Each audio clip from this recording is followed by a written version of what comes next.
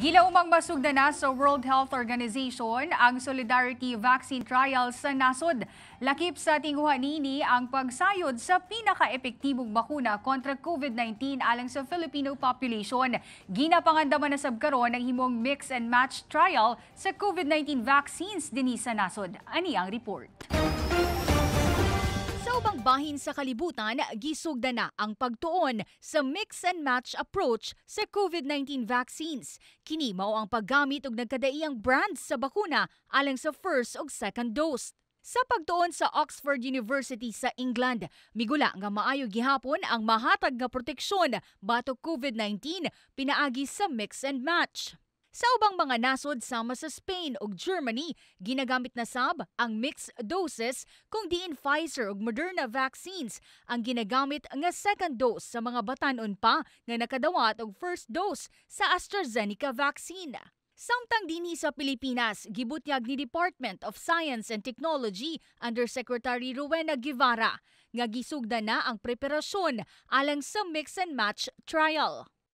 Gagamitin po natin yung mga vaccines na available sa Philippines tulad po ng AstraZeneca, Pfizer, Moderna, Sputnik at saka po yung Sinovac. Moabot sa 3,000 ka mga individual ang gilaumang mopartisipar sa trial. Sila ang mga wala pa nahatagan og COVID-19 vaccine aron sab masiguro ang consistency ug uniformity sa trial. Mupailawom sab sila sa screening. Lakip sa mga proposed sites nga pahigayunan sa pagtuon ang Manila, Pasig City, Antipolo, Marikina City, Makati, Pasay City, Quezon City, Muntinlupa City, Cebu City ug Davao City.